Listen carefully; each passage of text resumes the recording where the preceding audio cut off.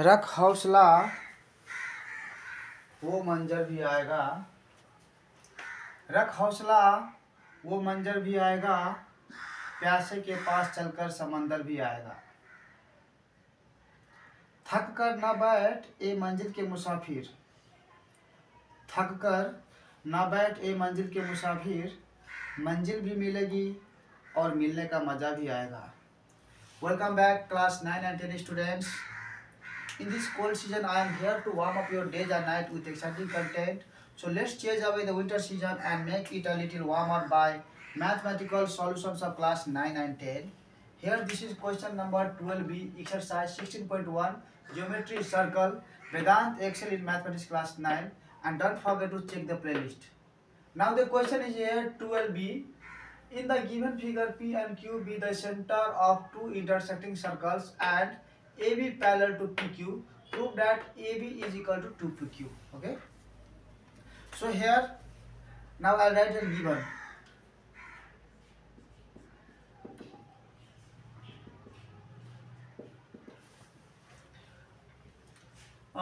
P and Q are P and Q are the centers, are the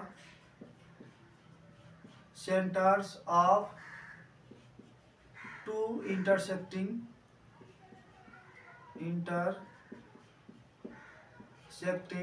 circles. Okay, you write this given from here.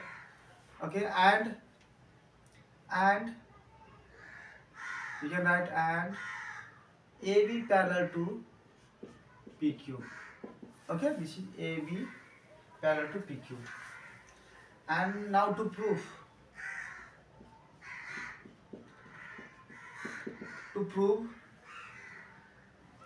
AB is equal to PQ. AB is equal to 2PQ. Now here construction is here from this P. Okay,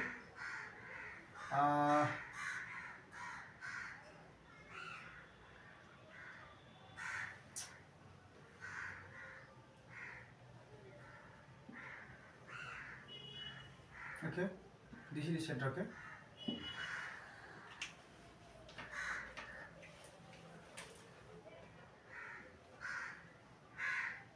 and here, okay, this is the construction. So okay, write dotted line. I will, this is PQ. I will name this is at M and this is N. Okay, anything you can. Okay, M.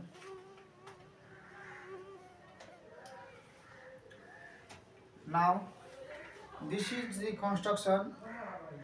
In the construction, what you can do? This is okay, 90 degree. Okay, so we can write here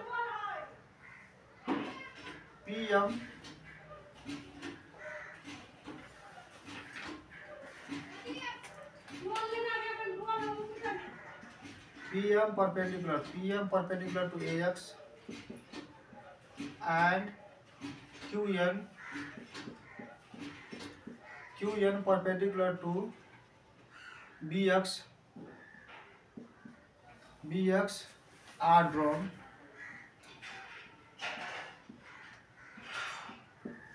Okay, are drawn.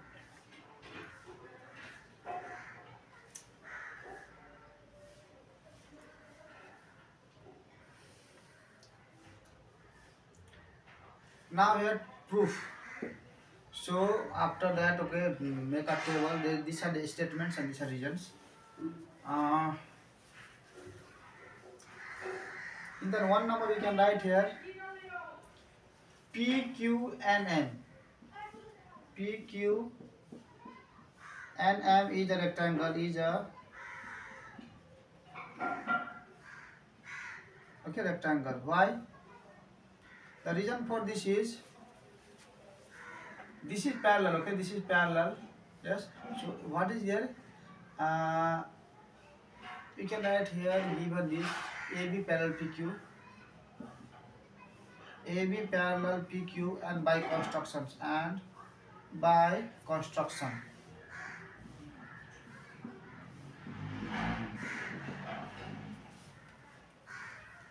है।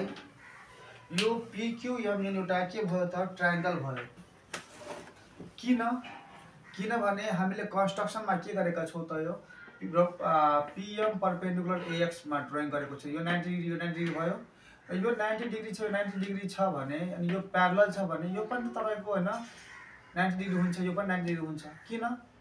किनभने यो parallel भएपछि यो interior angles है, यो angle र यो angle के हुन्छ त 180 डिग्री हुन्छ। यानी कि यो 90 यो पनि 90 त हो, त्यो 180 हुन्छ है। त्यही भएर यो हाम्रो यो AB प्यारलल PQ दिएको छ, यो प्यारलल PQ र कन्स्ट्रक्सनबाट हामीले यसलाई के लेख्न पाइयो, हामीले यो रेक्टेंगल हो भनेर। ल फर्स्ट नम्बरमा यही कुरा छ। 2 नम्बरमा अब तपाईले लेख्न सक्नुहुन्छ। 2 नम्बरमा के लेख्नुहुन्छ तपाईले, AX इक्वल टु यो AX इक्वल टु 2mx लेख्न पाउनुहुन्छ, 2mx। एन्ड अर्को कुरा के AX भयो, BX पनि एन्ड BX इक्वल टु के लेख्न पायो 2nx, 2nx है, 2nx। रिजनमा तपाईले के लेख्न सक्नुहुन्छ भने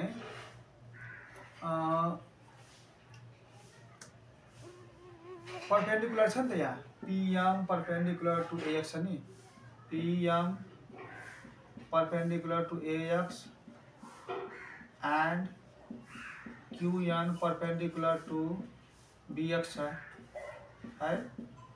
र यदि यो परपेंडिकुलर छ, यसमा परपेंडिकुलर छ भने द लाइन यहाँ चाहिँ द परपेंडिकुलर छ, the perpendicular drawn, okay, the perpendicular drawn from the center of the circle to the chord bisects the chord. के गर्छ त bisect गर्छ है। यो perpendicular के गर्छ, the perpendicular bisects the chord, the perpendicular, okay, the perpendicular bisects the perpendicular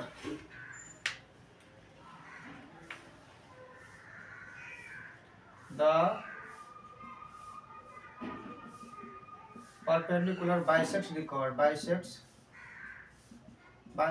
the chords है, bisects the chord।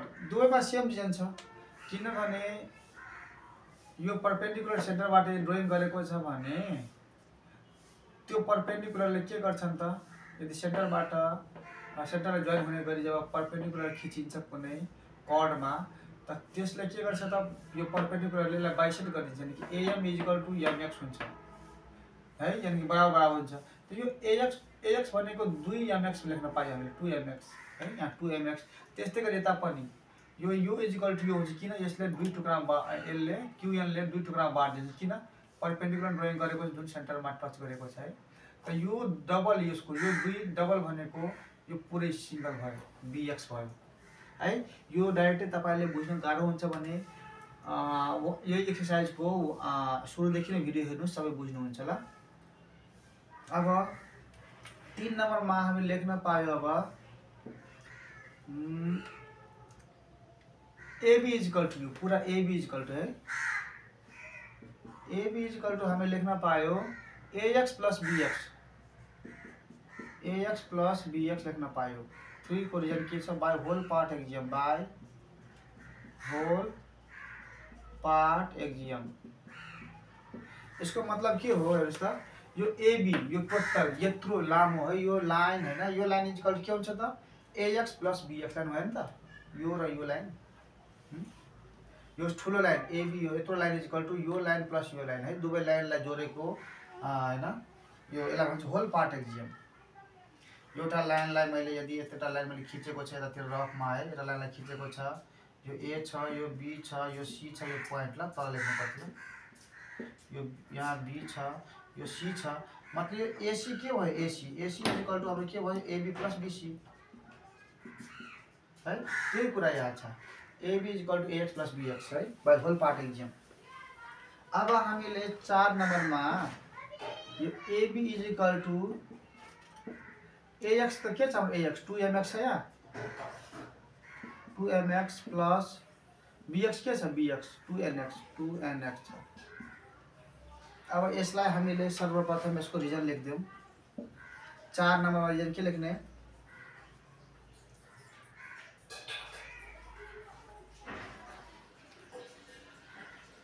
From 2 and 3 है, फ्रम 2 and 3 2 र 3 बाट AB को AB, AX को ठाउँमा यो 2mx रहेछ है। अब यसलाई सल्भ गर्नुभयो भने है यसलाई लेख्छु that is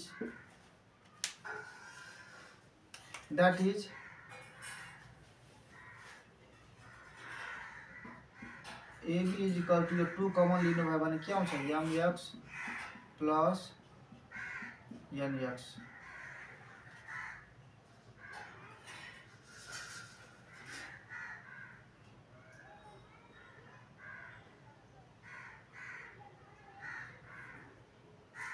mx plus nx ल is equal two that is है। अब यसलाई सल्भ गर्यो भने और AB इज इक्वल टू हामीले के लेख्न पायो? यसलाई सल्भ गर्यो भने ल अब 5 नम्बरमा लेखिदिन्छु म ल। AB इज इक्वल टू के लेख्न पायो? 2mx plus nx। हेर्नुहोस् न फिगरमा यो mx plus nx, mx plus nx भने के हो त? mn हैन, mn 2mn भइहाल्यो, 2mn। रिजनमा के लेख्न सक्नुहुन्छ तपाईहरुले? फ्रम 4 के mx plus nx, mx plus nx is equal two के mn है। अब 6 नम्बरमा AB is equal two mn। यो mn भनेको PQ त हो नि त है, किनभने अपोजिट साइड्स अफ रेक्टेंगल त यहाँ AB को AB छ, 2 को यहाँ गयो, यसबाट 2 को 2, mn को ठाउँमा के राख्ने? mn भनेको PQ हो, PQ। 6 मा के लेख्नुस्? From 5 and what? From 5 and opposite sides of rectangle। Opposite side rectangle के हुन्छ? बराबर हुन्छ है। तो यो 5 बाट AB को AB अनि यहाँ 2 है, 2 को 2, mn को ठाउँमा PQ। तो AB equal two PQ prove भयो हाम्रो हैन। Opposite sides of rectangle are equal यता पनि हुन्छ है, आर इक्वल है। अब लाइन यसलाई तानेर लास्टमा के लेख्नुहुन्छ तपाईले? प्रुभड है। त यो हाम्रो सल्युसन हो। तपाईहरुलाई यो सल्युसन यदि मन पर्छ भने साथीहरुलाई शेयर गर्नु होला, किनभने जब पढ्छ नेपाल त बढ्छ नेपाल भन्ने धारणाले म यो भिडियो बनाउँछु, ताकि सबै विद्यार्थीहरुले है ट्युसन होम ट्युसन नगरिकन, किनभने महँगाईको जमाना छ र है आजकल घर घरमा सबको वाइफाई छ, सबैले पढ्न पाउँछन् है। घरमै बसी बसी तपाईले कोचिङ कतै जानु पर्दैन, मजाले प्र्याक्टिस गर्नुस् है। र यदि तपाईहरुलाई अलिकति पनि लाग्छ कि है यो भिडियो राम्रो हो, साथीहरुलाई शेयर गर्दा फाइदा हुन्छ भने गरिदिनुस्।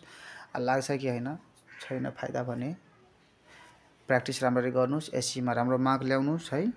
यही मेरो शुभकामना छ। र अर्को कुरा ल, C you in the next videos. Radhe Radhe, Jay Shri Krishna, bomb bomb Bhole, हर हर महादेव। रख हौसला वो मंजर भी आएगा, रख हौसला वो मंजर भी आएगा, प्यासे के पास चलकर समंदर भी आएगा। रख हौसला वो मंजर भी आएगा, प्यासे के पास चलकर समंदर भी आएगा। थक कर न बैठ ए मंजिल के मुसाफिर, थक कर न बैठ ए मंजिल के मुसाफिर, मंजिल भी मिलेगी और मिलने का मज़ा भी आएगा।